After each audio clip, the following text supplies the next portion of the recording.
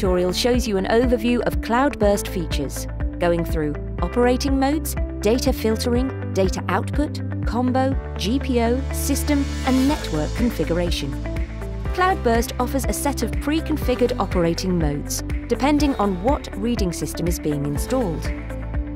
The Expert mode allows to set every parameter available, giving you the maximum flexibility to set up your custom RFID installation. If you are deploying a Datamars reading system like a tabletop, you just need to select the corresponding operating mode. This automatically configures the reader to provide the best reading performance, avoiding the hassle to set every single parameter.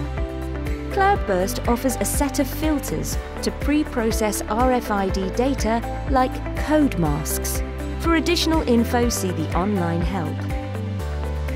When it comes to data output, you can format the output string to match your needs. For example, you can add a prefix or a suffix and additional tag information, or cut the EPC code. If needed, a delay between tag codes can be enabled in the Delay Between Tag Code section. You can enable reading activity messages, which are useful to let the upper software layer know what the status of the reading system is. And you can select the desired output interface and protocol. We'll cover this topic in detail in the next tutorial. Cloudburst offers a combo mode to allow a smooth migration from the old LF or HF technology to the new UHF RFID with perfect coexistence. In this scenario, the UHF reader and Cloudburst behave as a master, collecting the LF or HF data, merging them together with the UHF data, and sending them out to the selected output interfaces.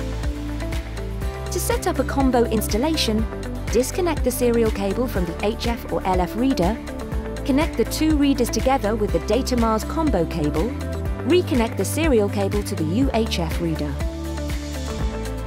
Cloudburst offers two combo modes, continuous and triggered.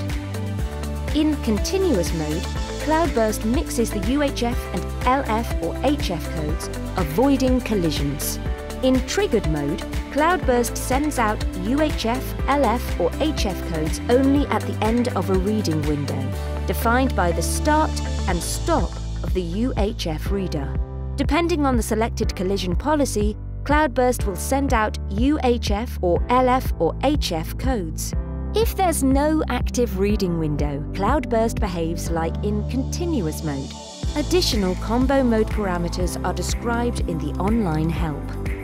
Cloudburst manages the general-purpose outputs to simplify the laundry automation related to tag readings or reader activity status. The digital output of the GPIO connector allows to drive an external device. In this example, a light turns on when a tag is read. In the system menu, there are settings such as time or date, the raw TCP or IP socket port, the serial port baud rate, the password change field, the configuration management tool that allows you to download the Cloudburst configuration file, upload a previously downloaded configuration file to restore it, or to restore the factory default. The information about the reader, the license section to load the Cloudburst license, and the reboot button. Under the Network tab, it's possible to easily change the reader Ethernet interface configuration without dealing with any command line.